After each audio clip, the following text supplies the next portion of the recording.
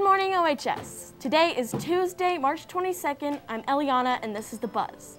Seniors, Mrs. Tavarone is looking for photos for the slideshow. Please share them with her or email them ASAP. There will be an informational meeting about the National Honor Society application process on Wednesday at lunch in room 308. Any sophomore or junior with a 90.0 average and higher are welcome.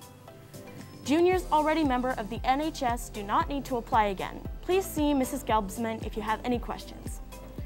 9th graders, today you'll be completing your elective selection for next year as well as the career exploration activity.